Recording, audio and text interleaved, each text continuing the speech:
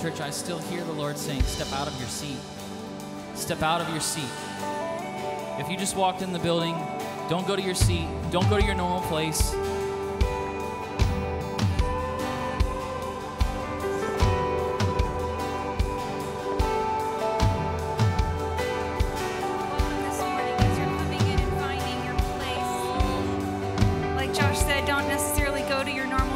But we would like you this morning to just gather around each other in groups of 2 or 3.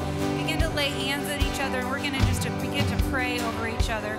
God, we thank you for your presence this morning. We thank you for coming and meeting us here. We thank you that we can worship you and we can love you and we can bask in your presence with you and honor you today. Today is all about you, Jesus. We are giving you honor and we are giving you glory and we are testifying of who you are. And God, we ask that everything that we say today would bring you joy, that everything that we say today would bring you just reverence before your throne.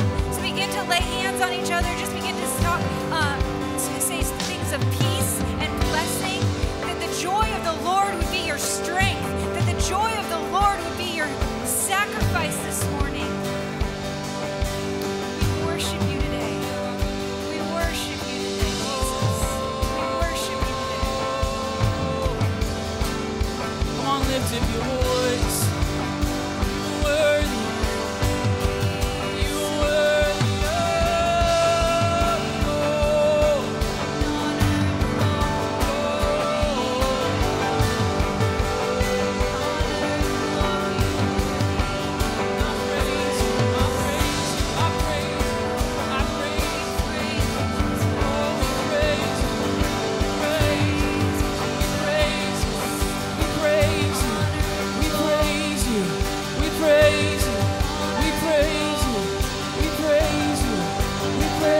Come on, sing. We praise you. We praise you. We praise you. We praise you. We praise you. We praise you. We praise you. We praise you. Lift up your voice. We praise you. We praise you. We praise you. We praise you. We praise you. We praise you. We praise you. We praise you. We praise you. Praise you, we praise you, we praise you, we praise you, we praise. His word says, come into his courts with thanksgiving, enter his courts with praise, come into his gates with thanksgiving. So that's what we're going to do. We praise you, we praise you, we praise you, we praise you, we praise you. Praise you, we praise you, we praise you, we praise you,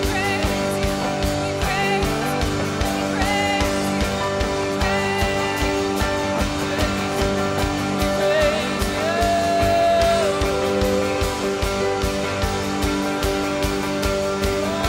Loose your feet, loose your feet, loose your feet, loose your feet.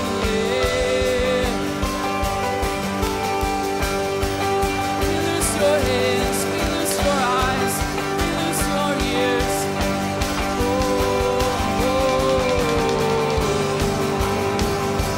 Spirit of religion, we cast you out in the name of Jesus. No longer will you put God in a box in FOB. Oh, we praise you, we praise you, we praise you, we praise you, we praise you. Praise you, praise you, oh, praise you, praise you.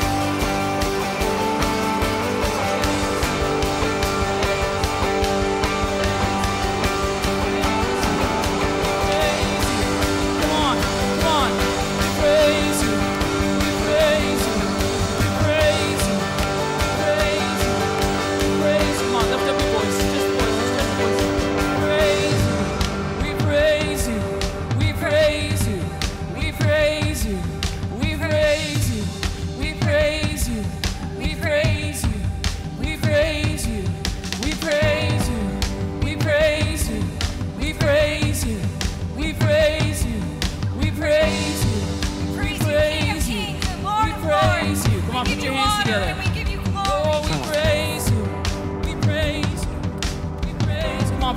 together. Oh, we praise you. We praise you. We praise you. We're not here for anyone else. We're not here for the person next to you. We're not here for your social club. We're not here for your friends. We're here for an audience of one. We praise you. We praise you. The only thing we're going to do today is praise the Lord. We praise you. We praise you. We praise you. We praise you. We praise you. We praise you. Praise you. We praise you. We praise you. We praise you.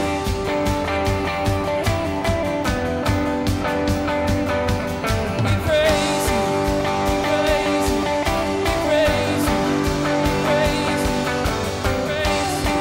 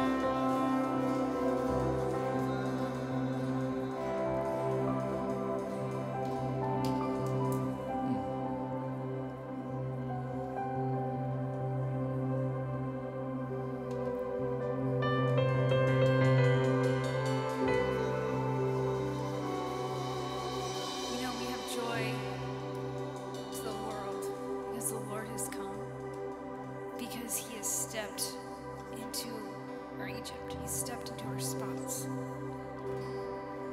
of hurt, our spots of trauma. And that is why we celebrate this season. Because he has brought us out from despair. He's brought us out of the deep, dark places. And that is why we sing joy to the world. We have something to celebrate that no one else does. We have something to proclaim that no one else does, that our Savior has met us. A perfect, whole Savior has met us. And he became sin for us. He became all of our mess.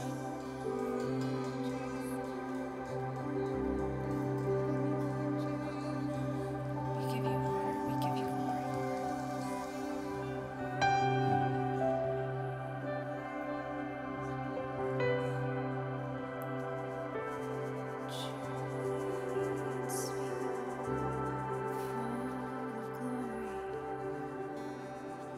Joy unspeakable, full of glory. He's bringing that this morning. Joy unspeakable, full of glory. Let it rise. Let it rise. Let joy arise.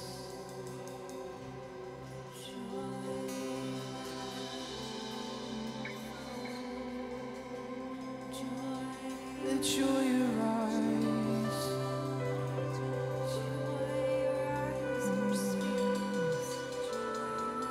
Let joy arise. Oh.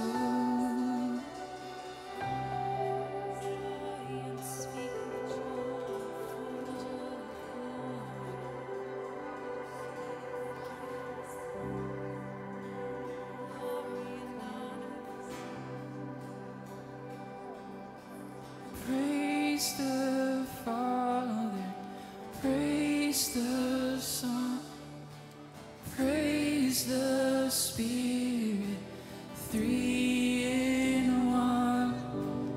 God of glory, majesty, praise forever to the King of Kings.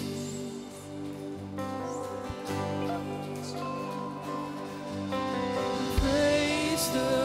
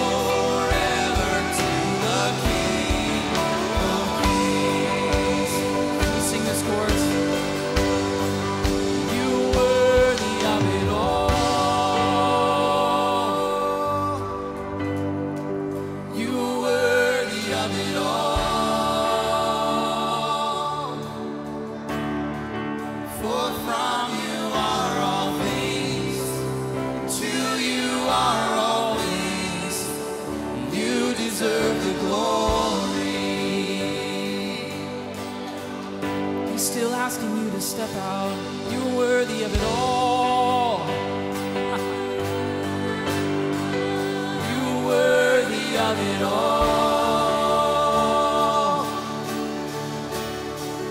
For from you are all things, and to you are all things, and you deserve the glory.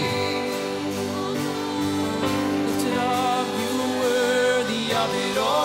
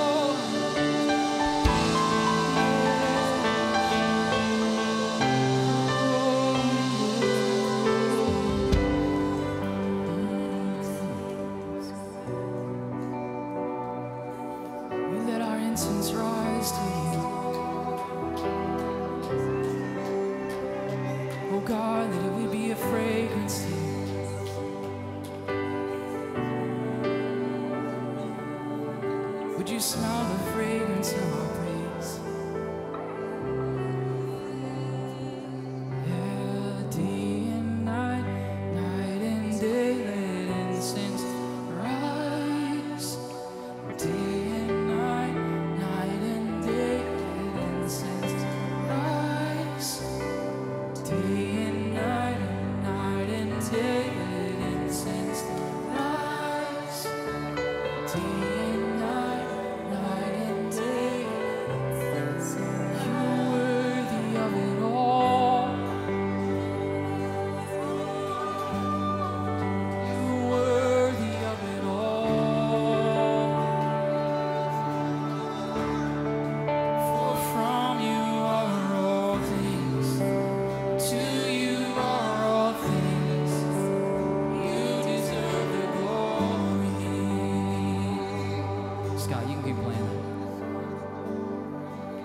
While we were singing day and night, night and day, let incense arise.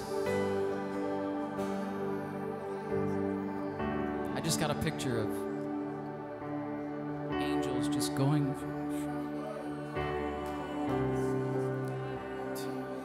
around the four corners of this sanctuary. And as we were offering up our fragrance, He didn't say it had to be perfect. If you're sitting in this sanctuary and you're not perfect, you're in the right place. That doesn't stop you from praising Him.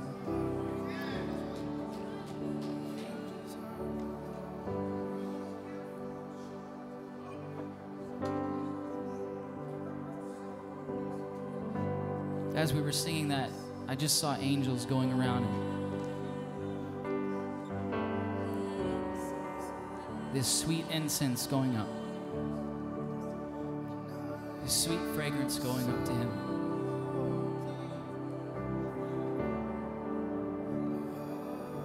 So if you're here today and he's been just tugging on you, whether it be something in pre-service prayer or me constantly saying, he's saying, get out of your seat, get out of your seat. He's pursuing you.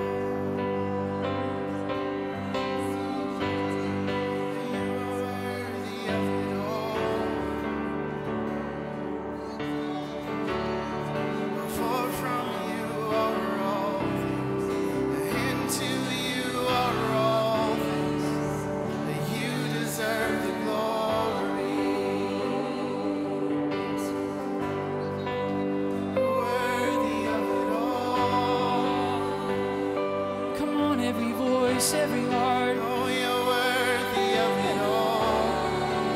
We worship you, God. For from you are all, and to you are all. You deserve the glory.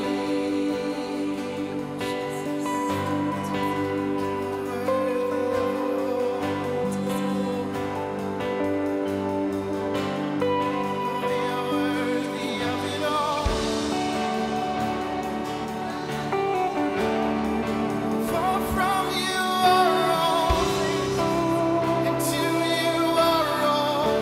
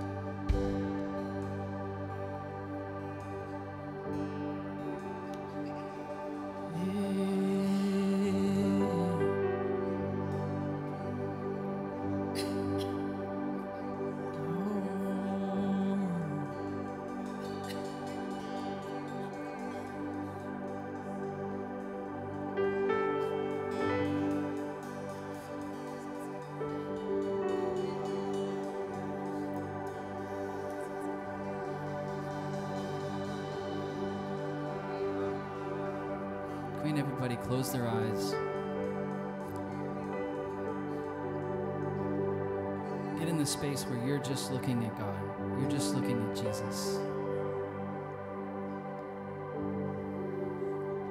We're going to sing this last chorus.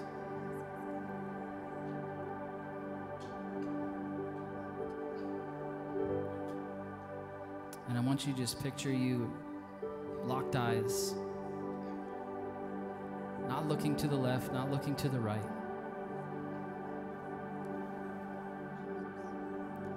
And I stand in awe of you. And I stand in awe of you.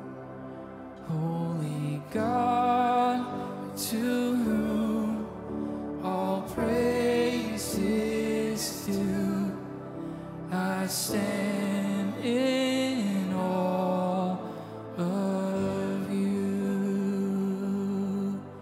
I stand in awe of you. And I stand in awe of you. Holy God, to whom all praise is due, I stand in awe of you. One more time. And I stand in awe of you. I stand in awe of you. Holy God, to whom all praise is due, I stand in awe of you.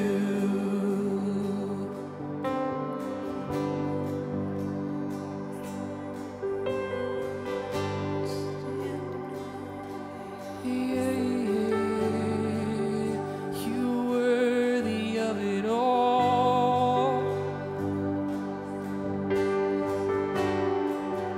You worthy of it all.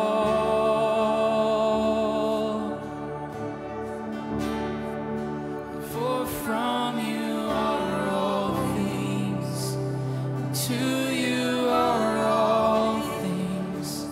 You deserve the glory. You worthy of it all.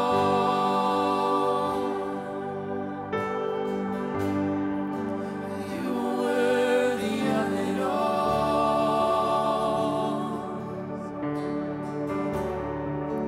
For from you are all things, to you are all things. You deserve the glory.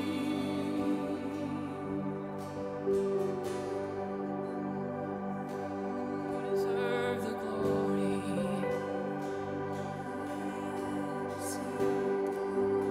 You deserve the glory.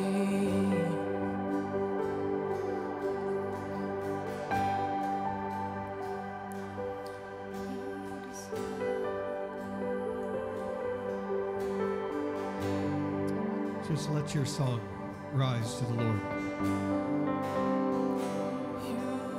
Let your own song rise. Let your own worship rise. Oh, let your worship rise, church. Bring him your offering.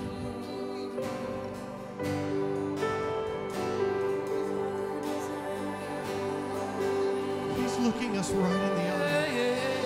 His eyes are cast upon us. We're singing right to the face of Jesus.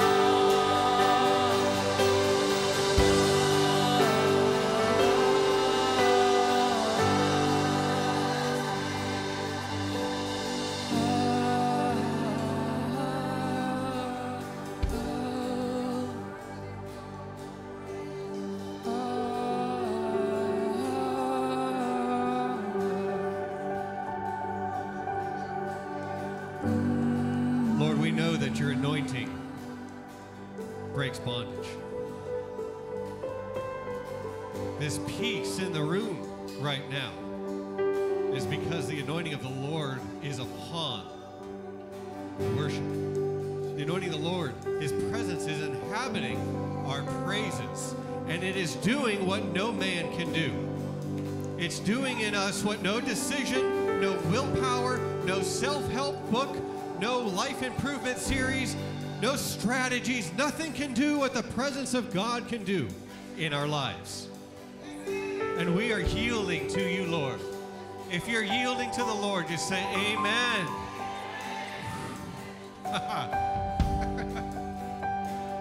Oh, you're making God smile. Oh, Abba Father is so pleased with us. Thank you, Lord. Hallelujah. Let's stay right here in this place of worship. We're going to have prayer. We've got prayer for a few specific things. The Abelos family, Ramon and his tribe, some of them came down with COVID. Father, they're doing better, but we pray health and healing all the way. Peace in the name of Jesus. I was talking to Pam Byerly before service. She said, Butch had a hard day yesterday. Last night, I think she said. Father, he's watching at home right now. Touch him. Touch that man, Father. In your name, Jesus, heal Butch all the way, Father. Thank you, Lord. Christy Jackson's father went to the hospital last week. Things are pretty serious. He's come back home and he says, I'm in the hands of God, whatever he wants. Well, God, we know what you want. So, Father, heal him. Make him whole and do a great work of faith in Christy's dad, in your name, Jesus. Ray Morris is asking for prayer for his wife. She's had some medical things happening the last couple months. God, care for her. Strengthen Minerva in your name, Jesus. Touch her. And in the name of Jesus, we pray for Ray that's taking care of her. That is a man of God and a warrior on his knees. We break the spirit of isolation. He is not alone.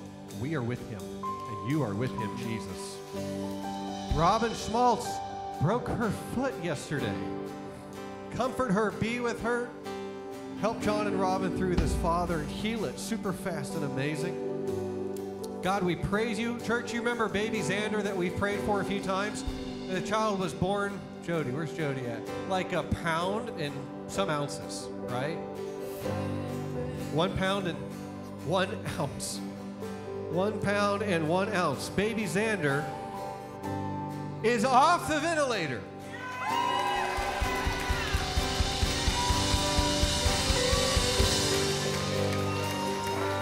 He's stable.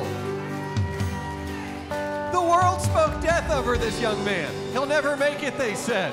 He's stable and he's moving from his, like, I guess ICU type thing in the NICU to a regular NICU bed. He's regulating his body temperature. It doesn't say in my notes. What's he weigh right now, Jody? Huh?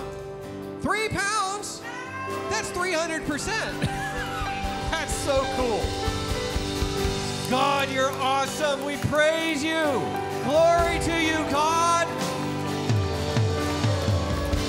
There's no one like you. There's nothing like you.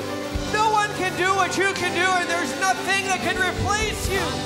You are God, the beginning, the end, the Alpha, Omega. There is no higher, no greater. Thank you, Father. If the Lord, turn the lights up just a little bit in the back there. House lights, let's see. I'll wait for you. There you are. Okay. If the Lord has done something incredible in your life in the past like 4 weeks, will you just raise your hand? And would you just shout, hallelujah! Hallelujah! Look around, look around, look around at everybody. Yeah, praise you, God. Woo!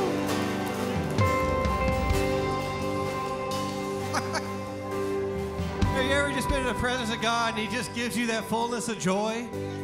Man, I am just rejoicing internally at how awesome He is and the way He is just making His presence so available and tangible. Amen? Amen. We are going to continue on, but we are not going to stop moving in the Holy Spirit. Amen. We thank you, Father, for this awesome time of worship. Holy Spirit, you are still in the driver's seat, and we're along for the ride.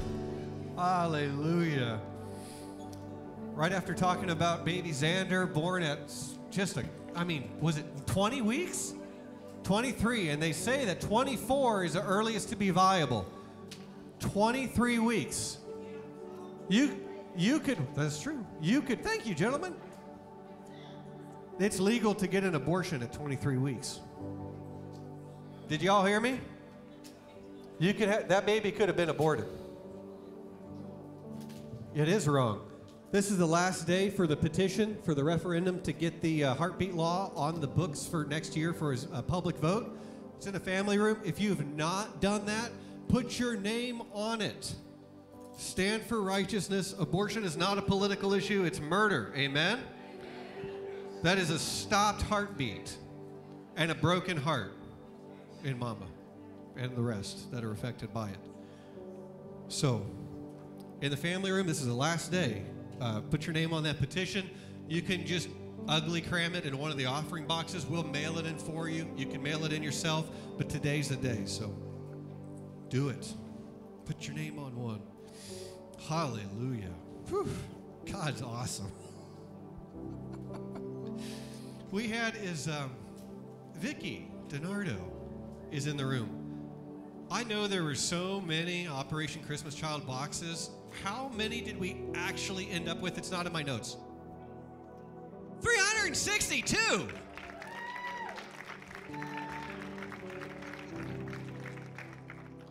We were shooting for 350 and we didn't, I don't know, some of us in the background were like, I don't know if we're going to make that. How many are we going to do next year? 500? Sure. Y'all could do it. There's about 300 people here today. You could do the math. That's doable. We've got a video we're going to throw real quick. It's kind of a recap of what we've lovingly termed OCC, which is Operation Christmas Child.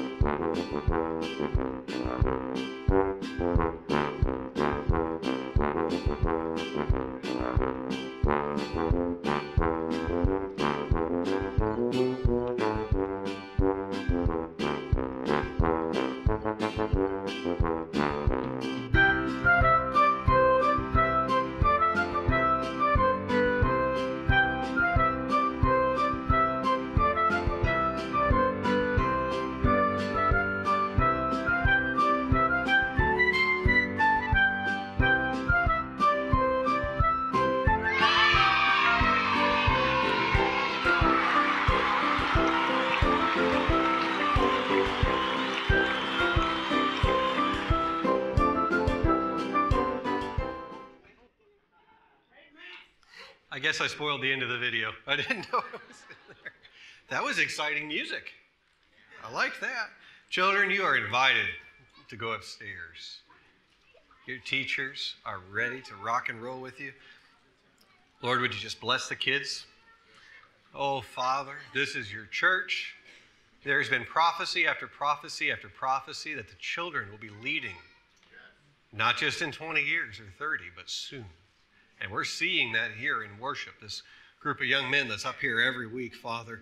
Oh, God, anoint their classes. Write your words on their heart that they won't stray from you. God, I pray that you would reveal callings to them. Father, speak to them and make your word alive in their hearts. In your name, Jesus. Amen. Oh, it's such a precious thing to me. Probably because we're raising a bunch of kids right now. But it's always precious. Hallelujah. I'm just going to pray again before I get started. Can't pray too much. Father, I thank you so much for your precious outpouring on this church.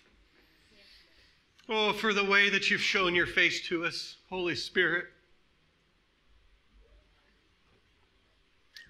Oh, this place is yours. God, I just ask that you would fill my mouth with your words. Somebody texted me this morning, and they said that they saw in the spirit that my mouth was fat, and I had big fat lips. I didn't know how to take it till the end of the text, and they said, because it's full of the Lord's word. So, Father, we pray into that prophecy, and we thank you, God, that your words would be on my lips and not mine. Not one person came here to see me today, and if they did, convict them, Lord, because it's not about me or anybody else. We're here to glorify you. We are here to minister to you, God. Help us to grow deeper today. Help us to grow closer to you. God, if there's anything that separates any of us from that intimate place with you, from looking deep in your eyes, from seeing when you're looking at us, Father, if there's anything that separates any of us from your face, Lord, I just speak that today is the day that veil, that separation would fall, because you've drawn us into that deep friendship with you. Pray that you would anoint your word today. In Jesus' name, amen. Well, I'm so glad to be sharing with you today. Today we are going to focus on testimony. Right at the end of worship, I asked you to raise your hand if the Lord has been doing something in your life in the last 3 or 4 weeks. And I don't know, it looked like about 75 of you did. And it was very interesting because most all of you that raised your hand, it wasn't like this. Yeah? Or, yeah, it was like this. Okay? That's how God is doing things in our lives. So, if that was you, I'm not going to call you up right now. I'm going to give you warning, but begin to prepare your heart to share that, okay? At the end, we're going to line up. I'm telling you right where we're going. At the end, we're going to line up in front of a microphone here and give bullet point testimonies of what God has done in your lives in the last month or so. So, not the whole story of my uncle's brother's neighbor had this dog, and then the dog ran off, and then my car didn't start, but then also this guy called me, and no, just be like, I had this thing in my life that I did not know how I was going to get past, and God intervened 2 weeks ago, and everything changed. Amen. There's so many of those out in the room today. Amen? Amen. So you start preparing your heart, excuse me, and I'll go with you. That's the only challenge of these clip-on mics, is when you have to cough, we all get to share that experience.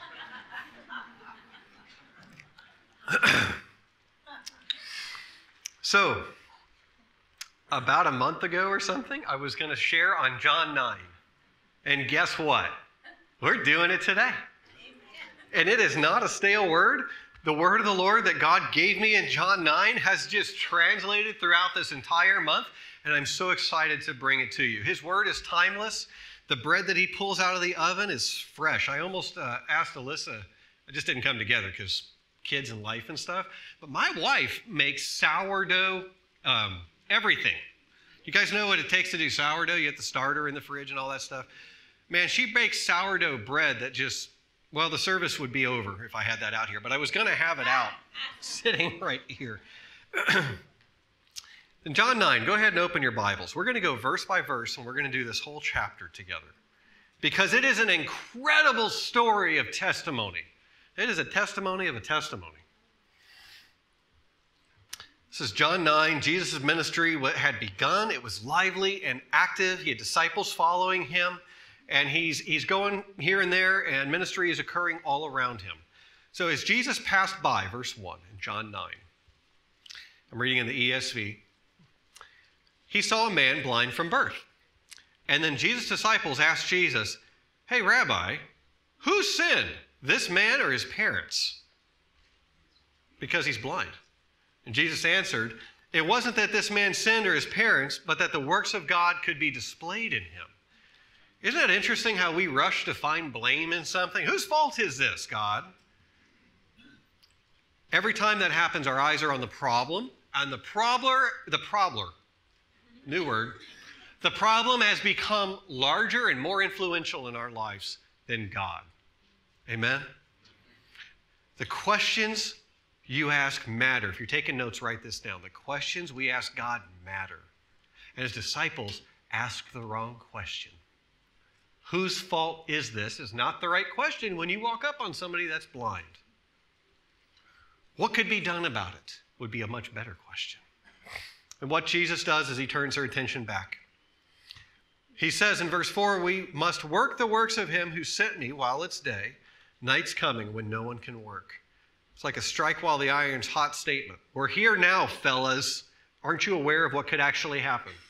Jesus, as long as I'm in the world, I'm the light of the world.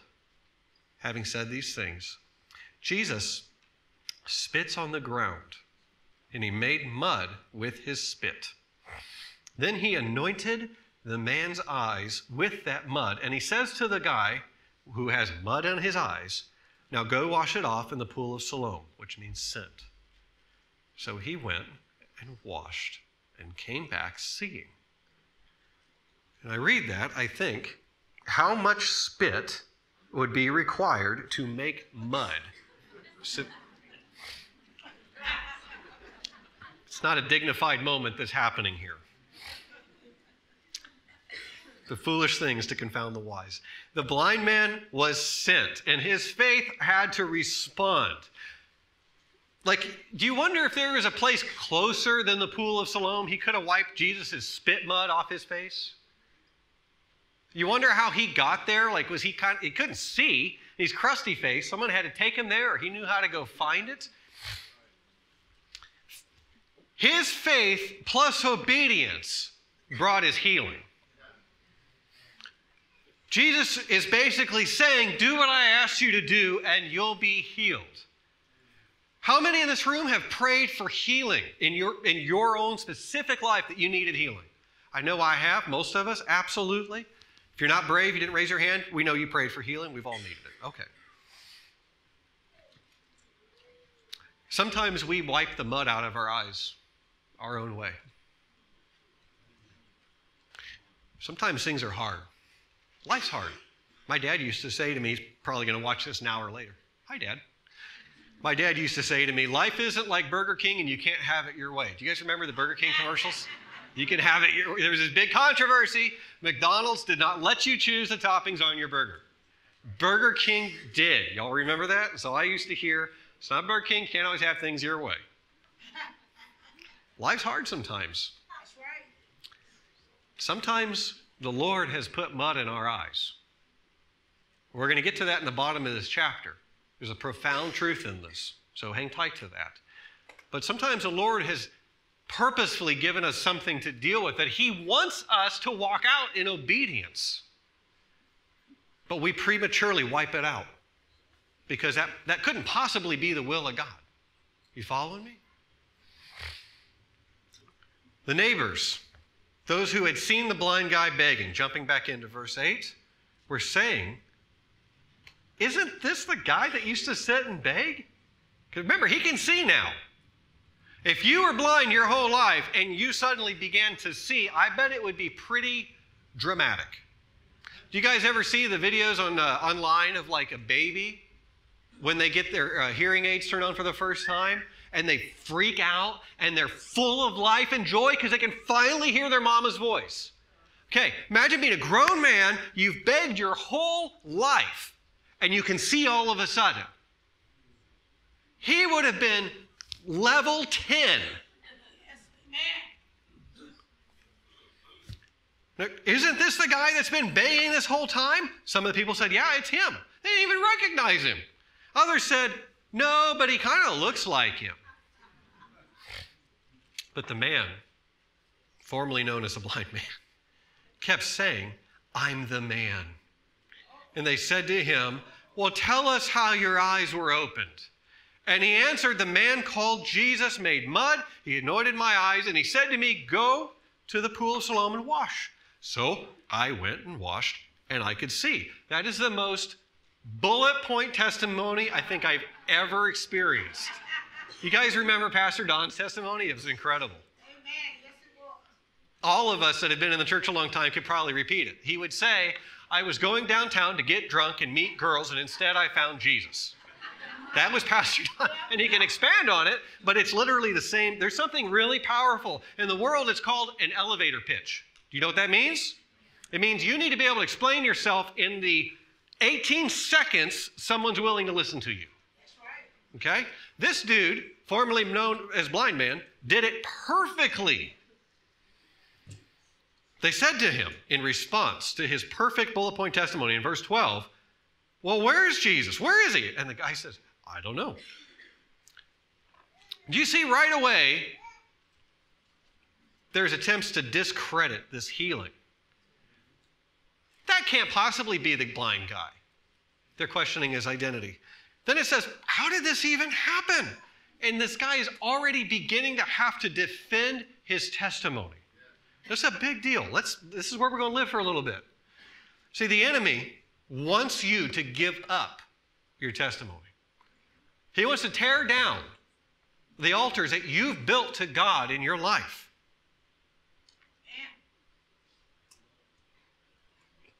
Satan cannot take your testimony away. It's yours. But you can give it. You can let go of it. And that incessant whispering of doubt in your ears is Satan trying to get you to open up your hand and say, maybe it didn't really happen that way.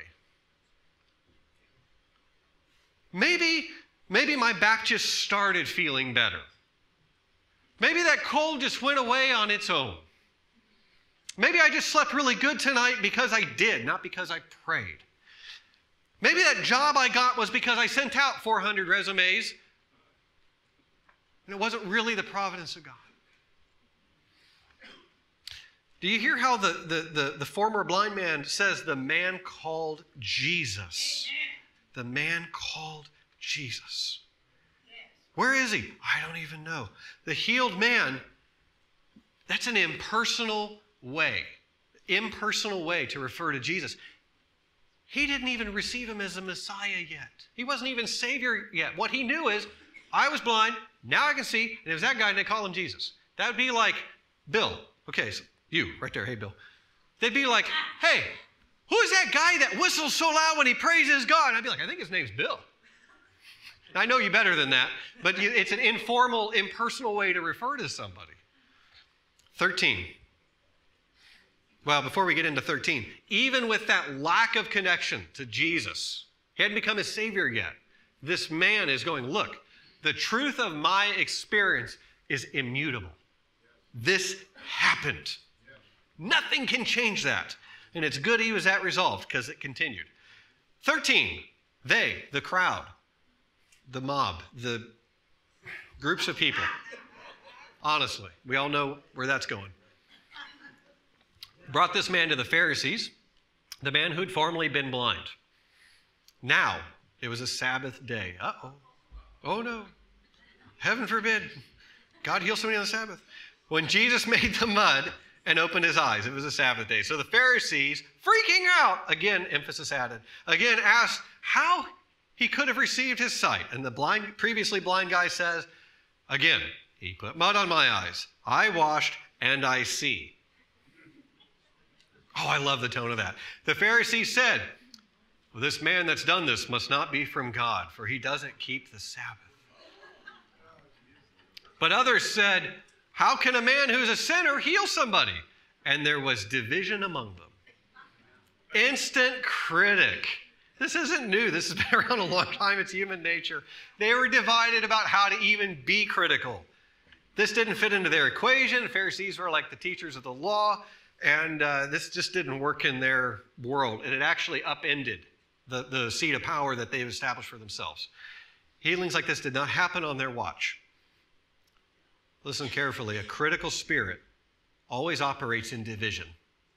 When God shows his presence powerfully, when his intervention is tangible, if there is a critical spirit that observes it, it will seek to take the focus off what God's doing and put it on people, and then cause division. Do I have to say that again? We all got that. Good. 17. So they said again to the blind man, all right, blind guy, that you used to be blind, now you can see. What do you say about this guy named Jesus? Since he's opened your eyes. So now they're forced to admit, okay, it's really him and he can really see. So the formerly blind man says, he's a prophet. I can hear him going, I guess. The voice of accusation. Okay, fine, if you can really see, who do you say he is? If we can't take away your testimony, and we can't discredit it because you can see, how many fingers am I holding? How many fingers am I? Can't take that away. Now we're going to question Jesus, and we're going to start trying to erode his identity in your life. Have we seen this pattern in our own lives? Amen. We're preaching this now because of what God's been doing here. It's so precious. We are not going to let go of our testimony. Amen, church? Amen. 18. The Jews did not believe that he'd been blind, and they received his sight. Some of them did, some of them didn't, until they called the guy's parents. And he says, hey, parents, is this your son? Would you say he was born blind? Like a trial, okay? How then now does he see? His parents answered, yep, that's our son. Yep, he was born blind, 21. But now he sees. We don't know how, nor do we know who opened his eyes. Why don't you ask him? He's of age. He's an adult. Let him speak for himself. Amen. Parenthetically, yeah, okay, sounds great. But his parents said these things because they feared the Jews, for the Jews had already agreed that if anybody should confess Jesus to be the Christ, they'd be kicked out of the synagogue. So his parents said, just ask him. They shuffled it off. Yep. The fear of man will intimidate you into ignoring or changing your convictions. So they are back to discrediting the man who'd been healed. And now, what's... They're going to try to turn his parents against him. Division. We got to discredit this guy. We'll get his parents in on it. We'll intimidate. His parents are older. They don't want to have to reestablish standing. They don't want to face getting kicked out of the church and the instability that might cause. We can intimidate them into taking our side.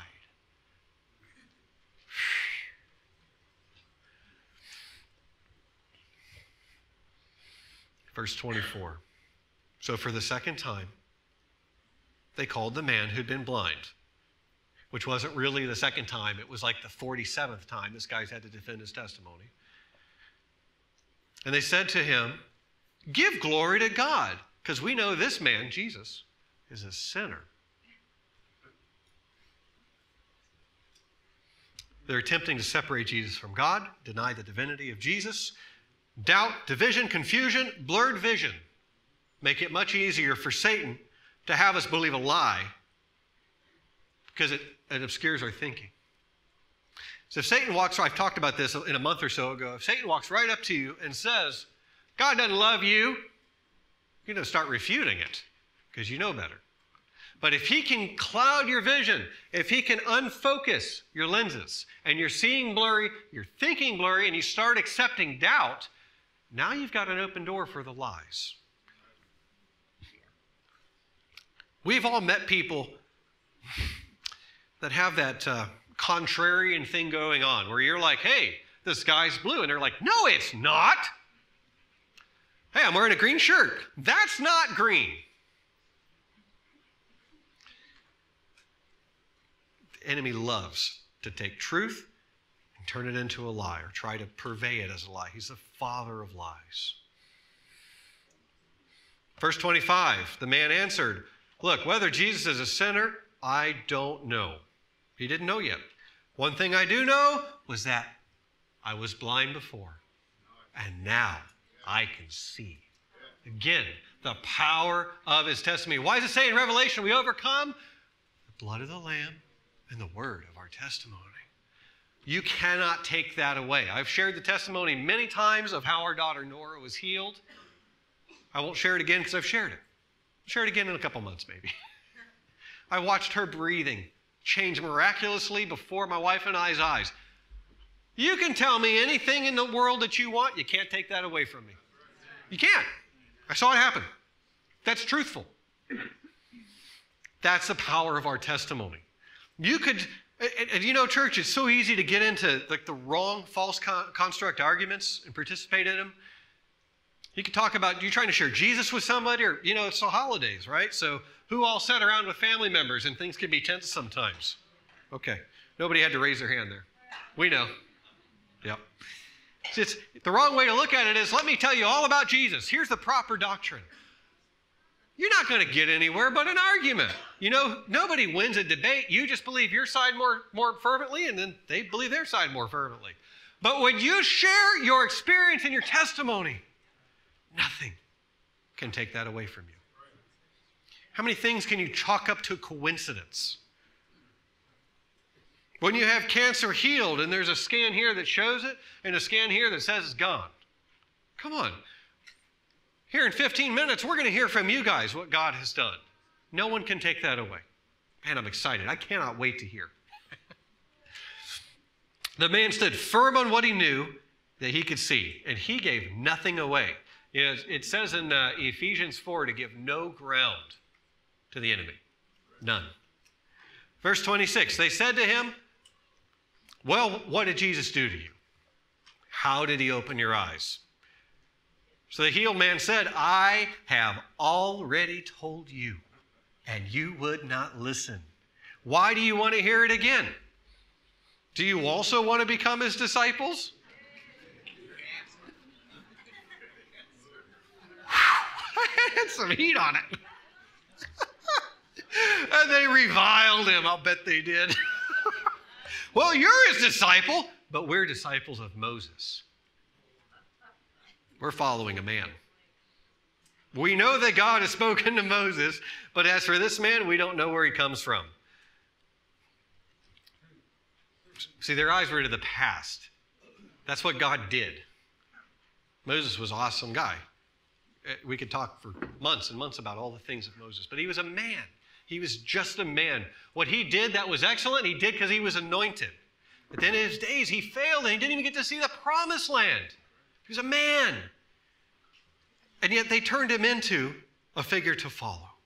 Their eyes were on the past, what God did, not what he was doing right now. This is a deep thought. Nothing that God is doing now will ever take away from what he's already done. God cannot conflict himself. Nothing he's going to do now somehow invalidates or devalues his previous work. And that is a very important thing to stand firm on. In God's infinite nature, his works are still new every morning. I want his words for today, because today's words are perfect for today. Part of the reason they are is they're built on yesterday's words. His timing is perfect for when he moves and when he releases things. In verse 30, the man answers. So where do we leave it off? We're talking about Moses. We know that God spoke to Moses, but for this guy, Jesus, the Pharisees, we don't know where he come from. Verse 30, the man answered, well, what an amazing thing. He's in full sarcasm mode, okay? Man, that's amazing, guys. You don't even know where he came from, yet he opened my eyes. These are the leaders of their church. We know that God doesn't listen to sinners, but if anyone's a worshiper of God and does his will, God listens to him. Never since the world began has it been heard that anyone opened the eyes of a blind man that was born that way. So if this guy weren't from God, he couldn't do that. Amen. I know. I would have loved to have been in that room. So they answered him, you were born in utter sin, and you're going to teach us. Get out. And they kick him out of church. He took him to school and get kicked out for it. So what happens next in verse 35? Jesus heard that he got kicked out, so Jesus went and found him. So awesome. Thank you, Father. And Jesus asked the man, do you believe in the Son of Man? It's another way to say the Son of God. It's that his nature is divine. And the healed man says, and who is he, sir, that I could believe in him? Do you hear the openness in his heart? Yes. Yes. He's seeing clearly for the first time in his entire life, and he just wants to know.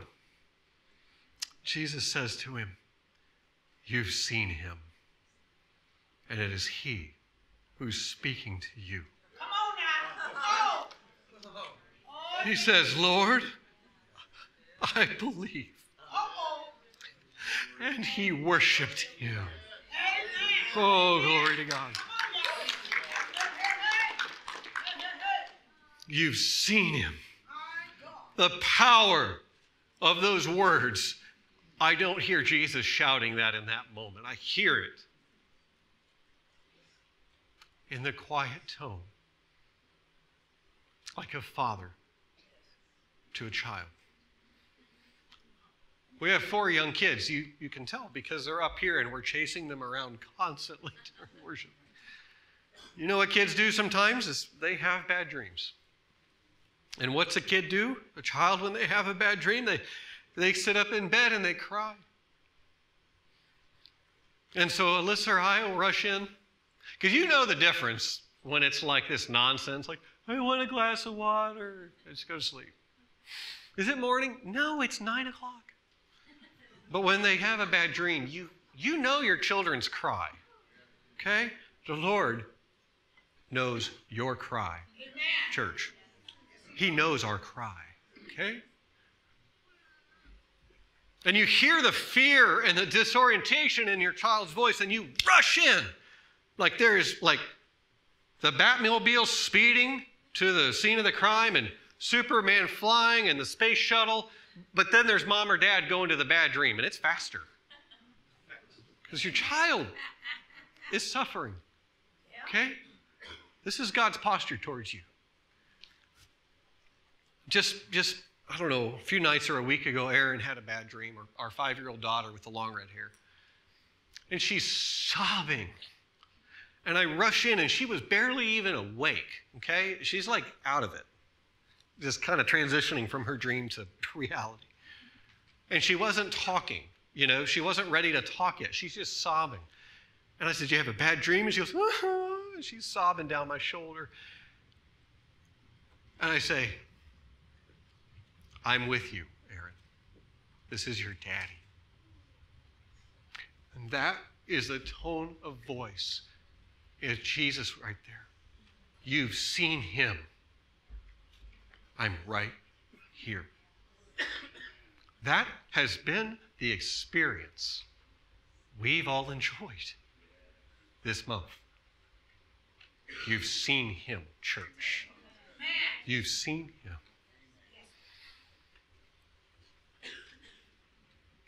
He believed and he worshiped Jesus. He was blind. Look at the whirlwind. He was blind. He walked in obedience and washed the mud off exactly like he was told. He was healed. He had an incredible testimony that gave glory to God. And from angle after angle, it was attacked and there was persecution within it. But he held that testimony firm and said, all I know was that I was blind and now I can see. The faith rises up within you when you defend your testimony. Amen? It's clarifying and it's a galvanizing experience. The healed man was light years ahead in humility and in purity and in integrity. As Alyssa and I talked over the last week or two in our home, we talk about church. We pray about church. We ask the Lord to speak to us. And she had these 3 words on her mind. And she just sent me, it's real funny, we send each other emails. It's kind of an uncool thing to do, I guess. But she's like, these 3 words are really strong in my mind. Humility, purity, and integrity. And when I think of this healed man that was blind and could see, I see the humility. Walking around with Jesus spit mud on his face. I'll go over there and wash it off. Absolutely. You know, he got strongly toned when he was being pushed around by the Pharisees, but not once did he really leave the bounds of humility. This was my experience, is what he's telling me. The purity of his spirit was so evident in his interaction with Jesus and his integrity to not let go of what God had done in his life. The kingdom of heaven flung its gates wide open for this man. You know, we're working on we've begun building our house.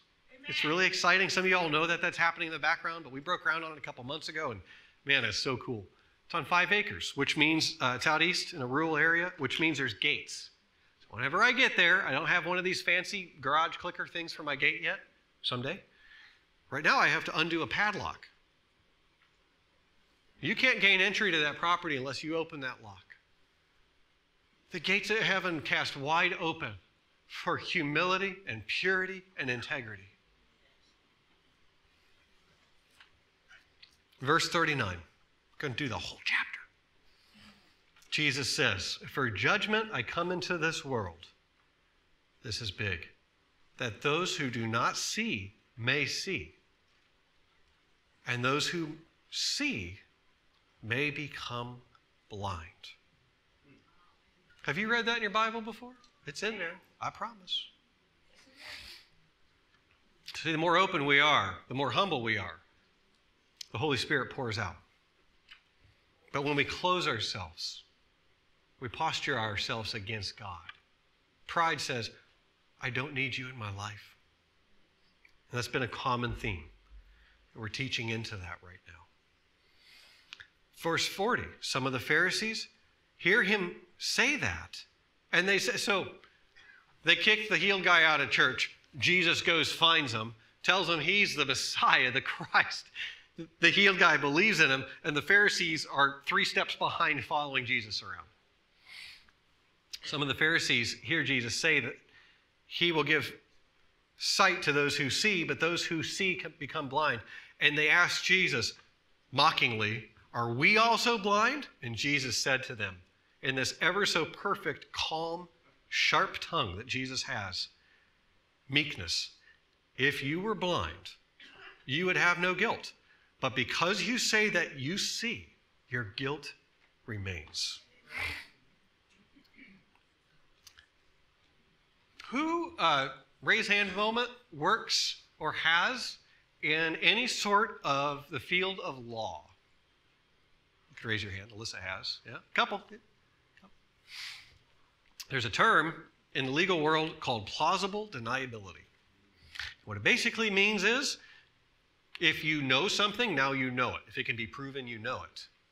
So, plausible deniability is this idea of not knowing something so that you can't be guilty or responsible to that knowledge. Did I explain that well? Good. You are accountable to the revelation you have received. Okay? When God reveals something to you, when he comes through in your life, it is to go far beyond you. Not only to change you, but it is to go out from you, bringing glory to him. This man that was blind was doing nothing but sitting down on the corner of some steps somewhere, holding some cup probably, hoping somebody would drop a little bit in it so maybe he could get some bread tonight. And then he was healed. There's a response required of that man. And it wasn't some rule somewhere he had to follow. His convictions drew out of him. Look, guys, I don't know what your problem is. I was blind. Now I can see. Amen. And that is the extent of his obedience in that moment. He doesn't know any more than that. That alone was enough to bring glory to Jesus. That's right. Jesus became more known and drew more to himself through that situation.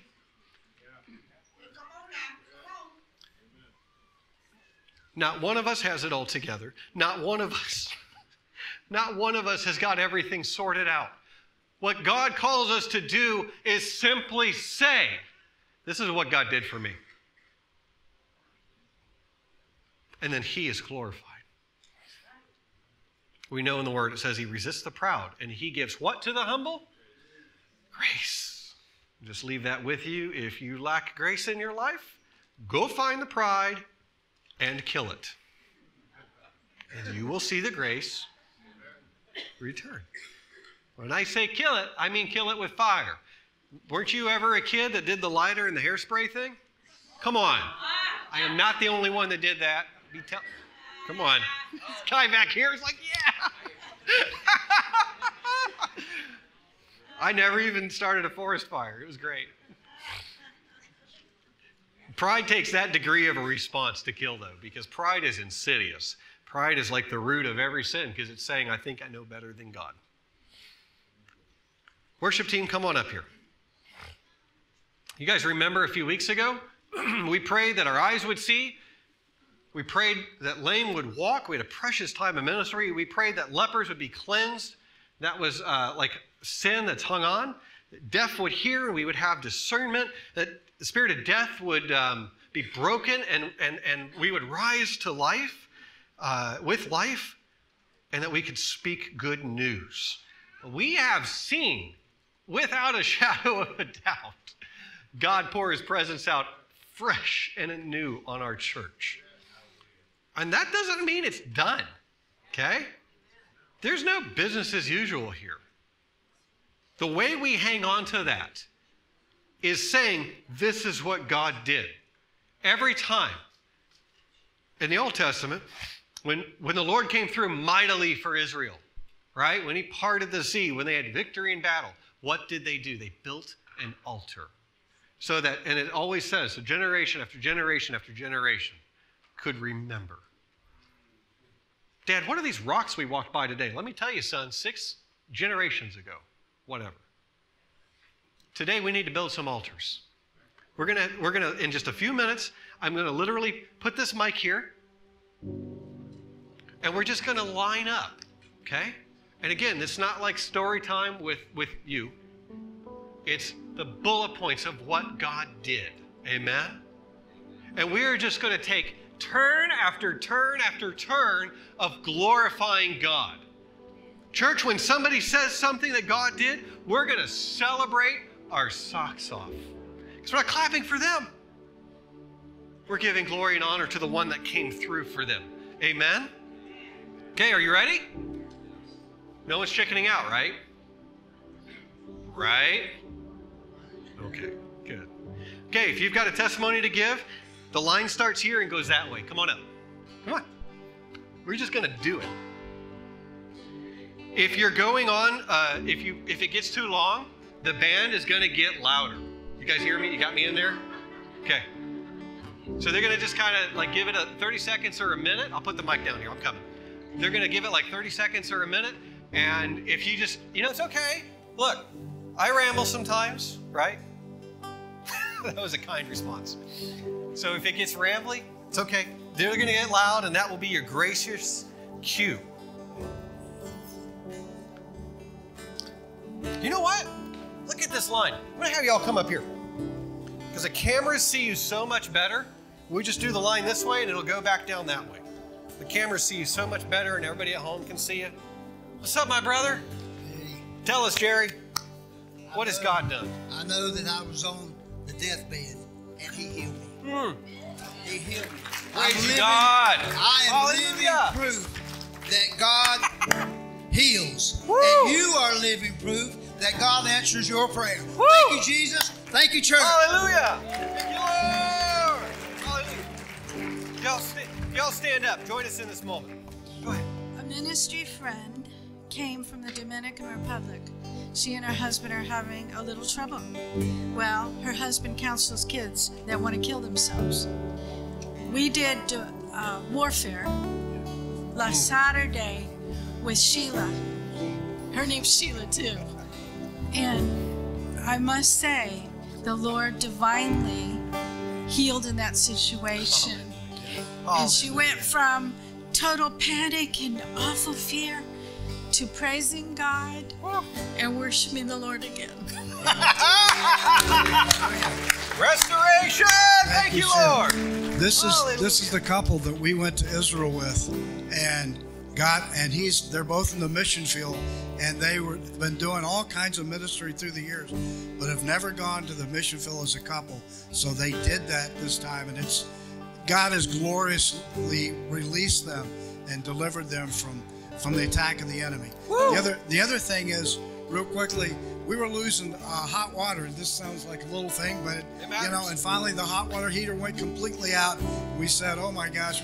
So we had somebody. I told somebody about it. He both installed it. We got money. Money came in from the north, the south, the east, and the west, extra, and it's completely done. We have hot water, and you never know how much you miss it until you lose it. Brother. Praise you, Lord. Hi. Amen.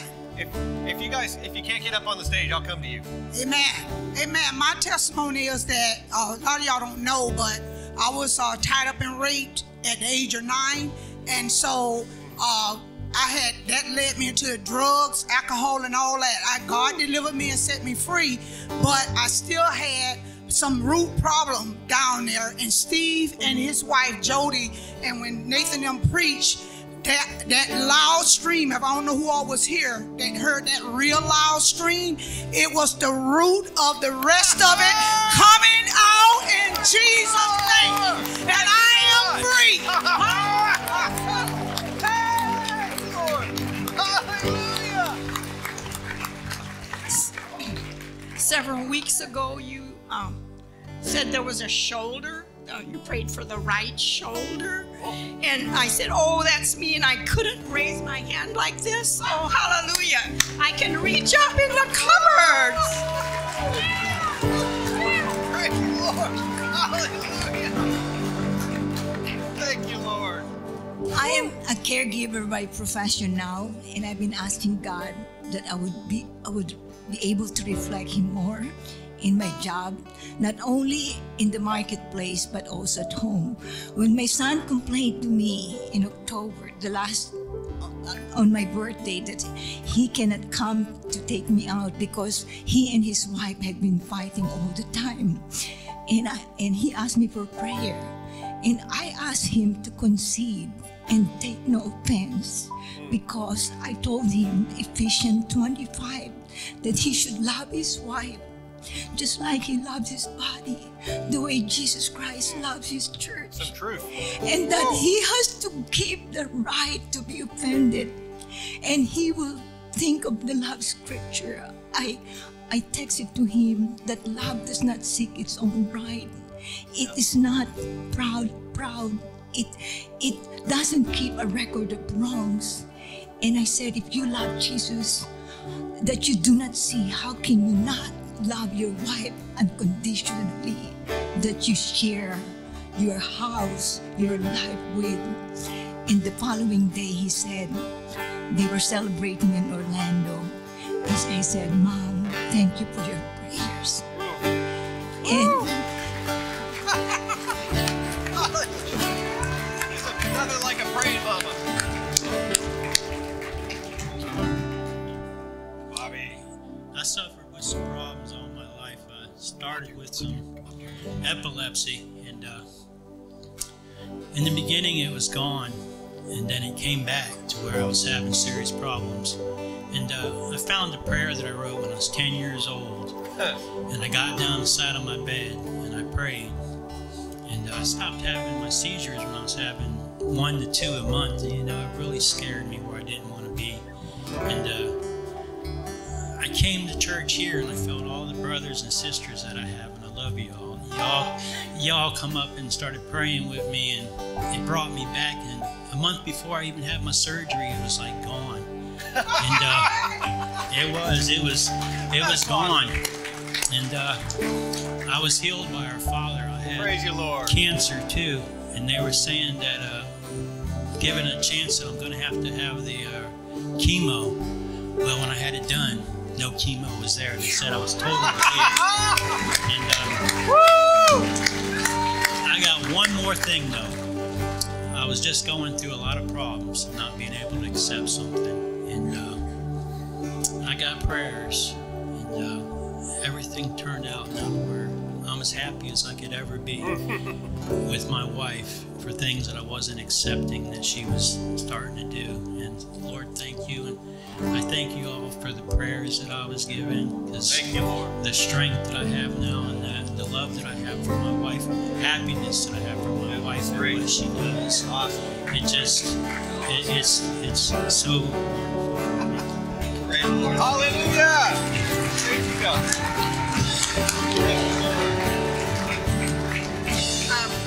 I teach school, and it started in early August, and in October I had a student that had still never answered me, and there's a lot of other issues with her too, but she just never spoken to me. And I finally looked at her one day and I said, "Are you ever going to talk to me?" And she thought for a minute, but so I was one time when we came up for prayer, I came up with Susan Yoder and Jody Dehart and prayed, and they said that I needed to anoint the soles of my shoes before I walked into class, and to walk around the tables and anoint them and take the authority that Christ had given me. And so now, like 3 to 4 times a week, I have to find a polite way to stop her from talking to me so I can start class.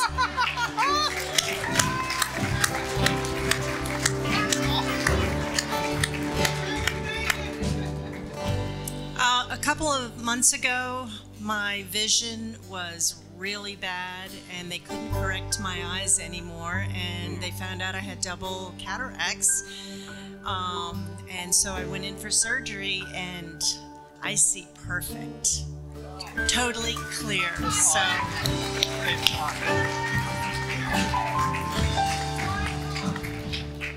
So last week I was playing soccer, sprained my left ankle, and it was, you're older and things heal slowly. So I just prayed, and I said, God, just touch my ankle in Jesus' name, something simple. And that morning, the Monday morning I woke up, it was still painful. I was kind of limping, and then I just noticed that in the middle of the day, I'm walking and there's no pain, and I can, come up on my toes, and it was just wonderful. So praise God. That's so cool. Awesome. I want to hear from everybody. We'll have to keep it moving. Yeah, for some time, I've been putting my day-to-day needs and day-to-day interests above my Bible reading, and I wondered why things weren't really straightening out. And then maybe 4 or 5 days ago, I thought, maybe I ought to read the Bible before I do some of these other things. And, well, the changes have been phenomenal. Yeah, how about that? Thank you, Bob. I'm coming down, Doug. Look here. We'll keep it down here for a minute. When we overcome by the blood of the Lamb, the word of our testimony was prayed in pre-service prayer. Each one of these testimonies is like flaming darts into the enemy. We're just going to rejoice at his destruction today. August 13th, I went in for a cardiac catheter laboratory. When I came out, or when I woke up, they said, "We're not going to let you go home. You're going to stay."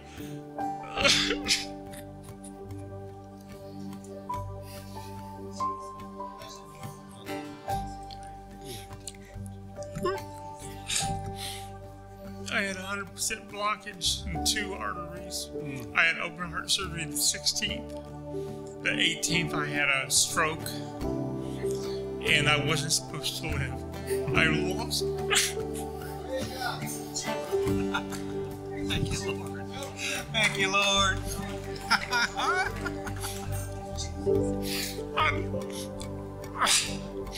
I lost the ability to speak. And it seems like I can understand you just fine. I couldn't swallow. I had to learn how to swallow all over again. But God is blessed, and I could go on. Both lungs collapsed, and it's just been amazing.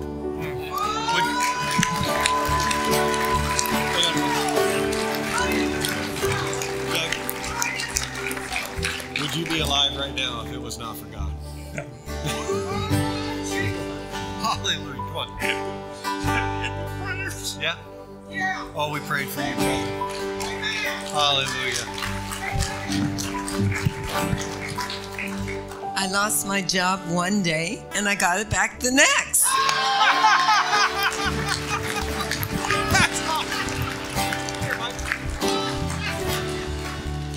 This is a praise that happened to me. I had the spirit of thievery, of a demon that was attached to me.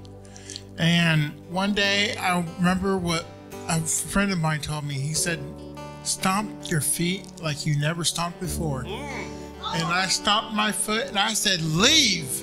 And the minute and the devil told me, no, just go and take it. Just take this. And the minute I stomped my foot and lift, I kid you not, I heard the clapping of crowds clapping for me. There were angels, and Jesus said, "That's my boy. That's my boy."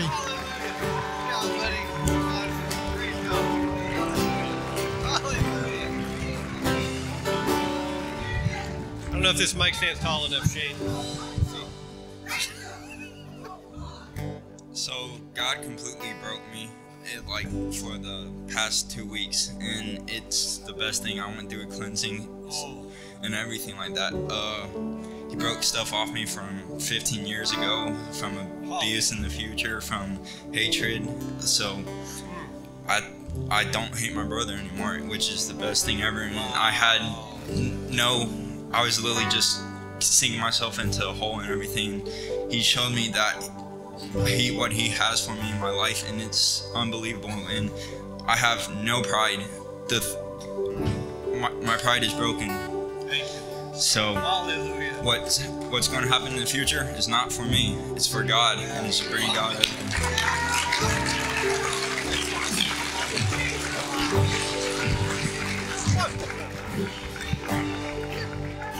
Jump right up on that thing. Go ahead, buddy. Tell us what God did.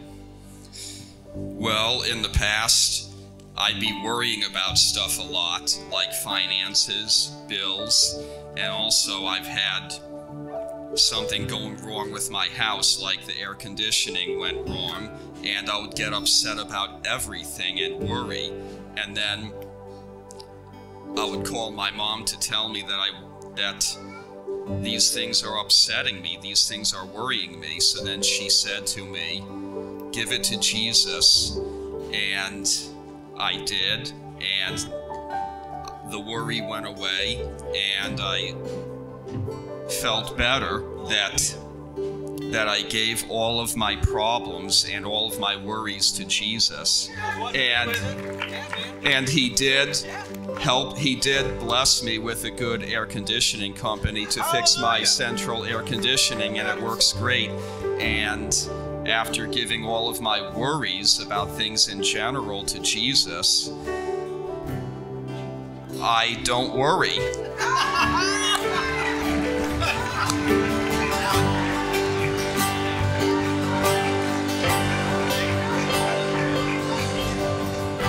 Cast your cares upon him.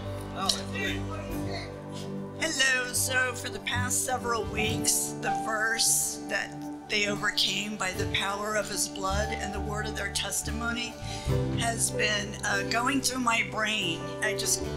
In the middle of the night, I'll wake up and think about that. In the morning, I think about that.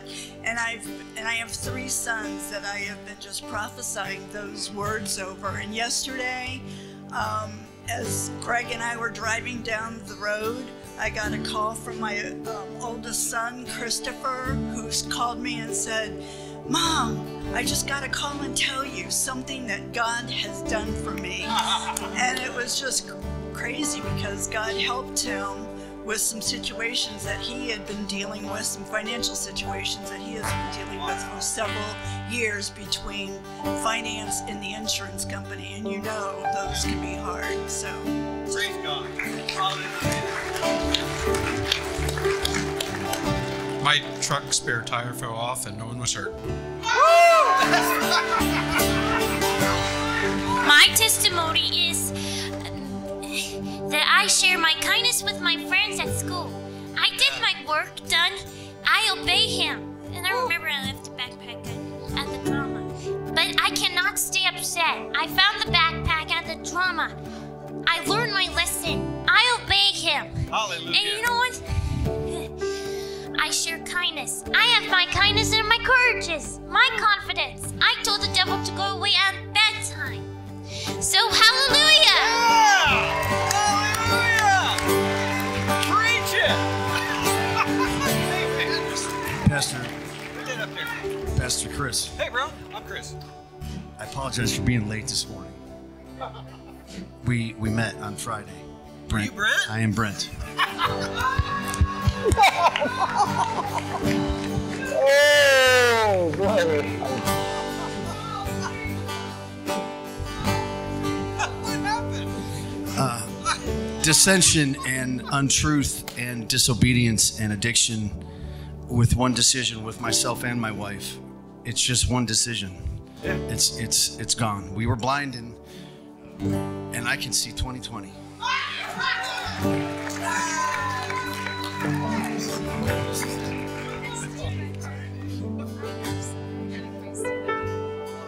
I just wanted to share something.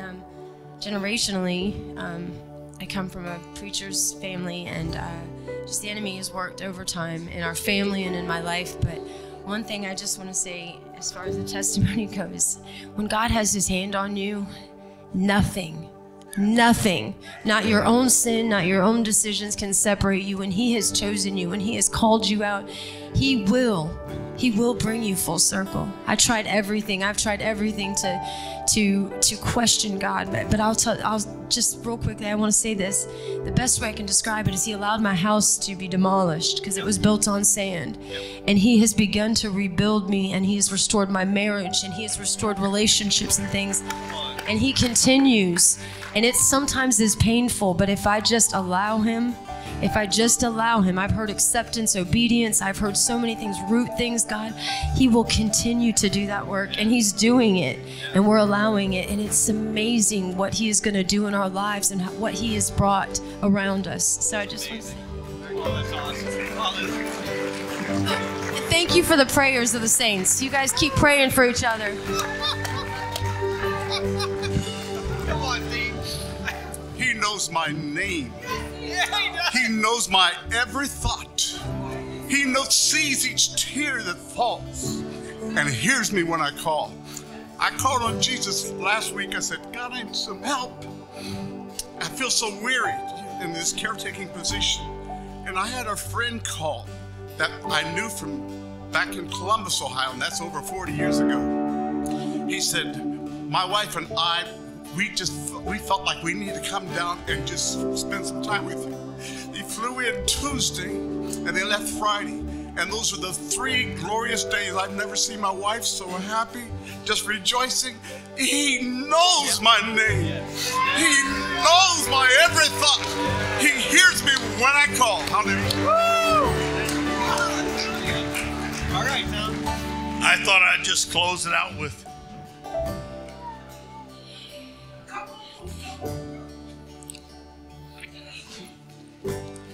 I broke this elbow 11 months ago. Had an infection the whole time. The enemy lied to me, had me thinking some bad things. They took the bracket out 7 weeks ago, and it's healed.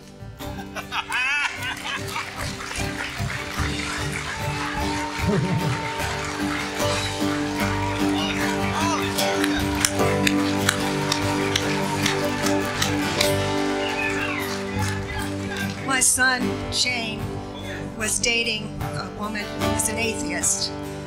And during the time that he was dating her, he found out, she told him that she had ovarian cancer and that she's a director of nursing, so she knows what the procedure would be for this kind of cancer, so she didn't do anything.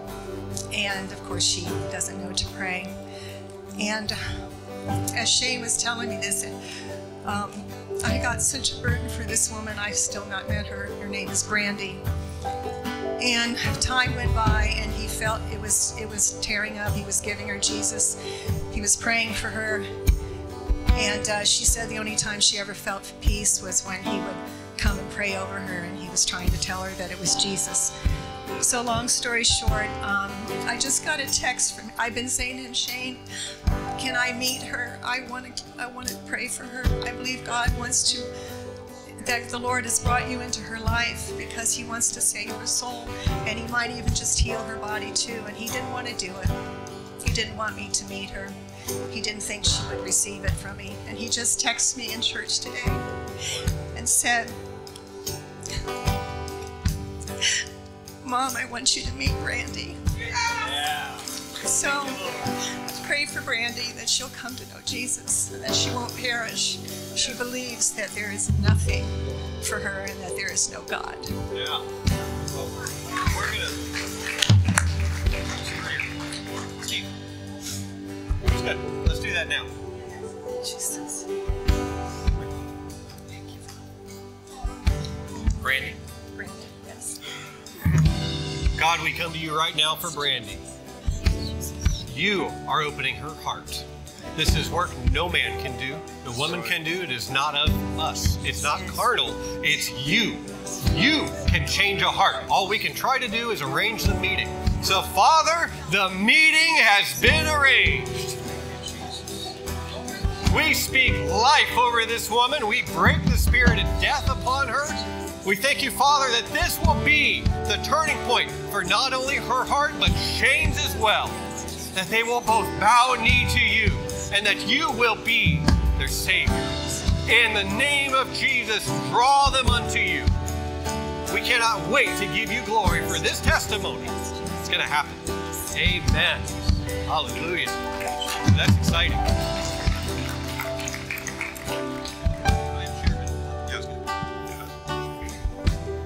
My wife and I bought an RV a year ago, last July. And from the first day we drove it off the lot, we had a lot of problems.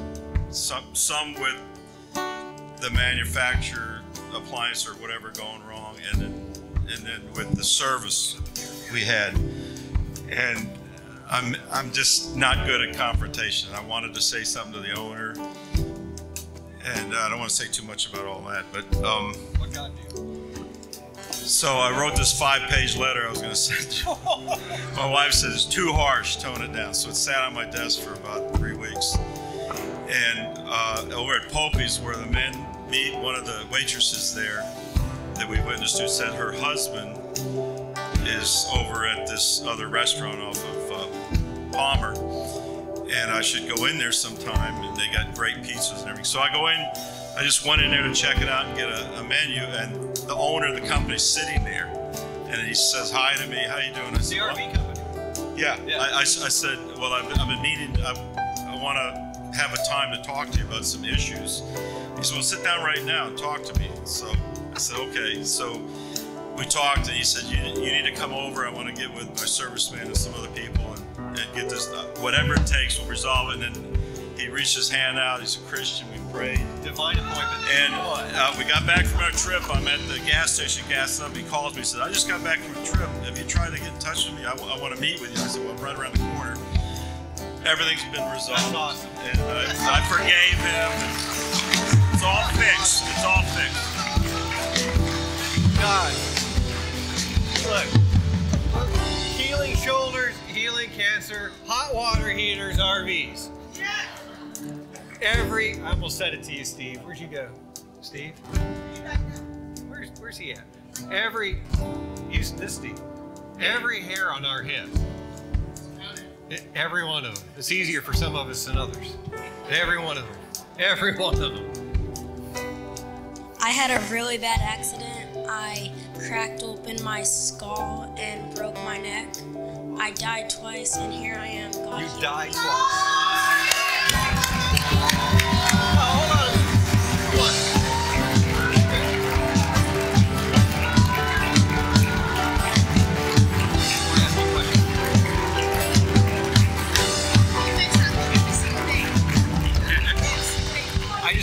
You come up here to the mic. I want to ask you something. You died twice. Yes. Is there anything wrong with you now? Was there any lasting result of this when you fell and you hit your head? I'm completely healed. Completely. Completely.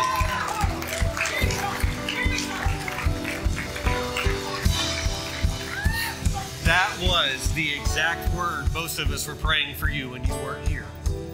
Completely. All the way. Nothing would last. Hallelujah. So, thank you. Did you have something to share too, or are you up here with him? Come on now. Stick with your bro. He came up with you. Get right up in there. So I had a test on Friday, right? And I sat down in my seat, ready to take the test. And 5 minutes later passed, I still didn't put my pencil on that paper yet. Because the devil kept telling me, you can't do it. You're not smart, you're dumb. But guess what? The angels told me, the devil is a liar. And he's always gonna be a liar. You're gonna finish that test. You're smart. You're not dumb. Yeah, man. And guess what happened? I got 100% on that test. And I'm still getting 100s. The devil's always gonna be a liar. And still gonna be a liar. Never believe in the devil. Always gonna be a liar. What's your name? Morris or Chris?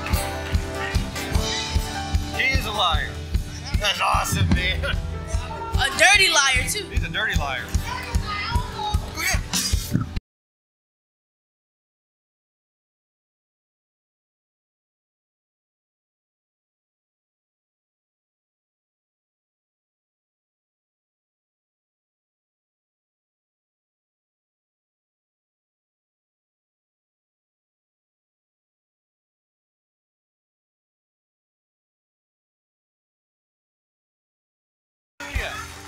Okay.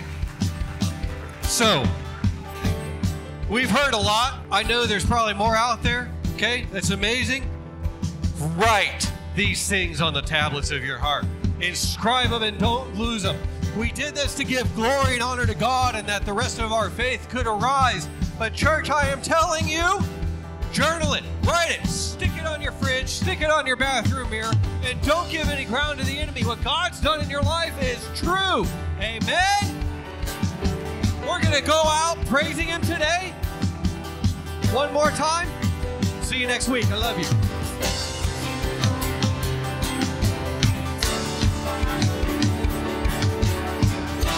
Out in freedom,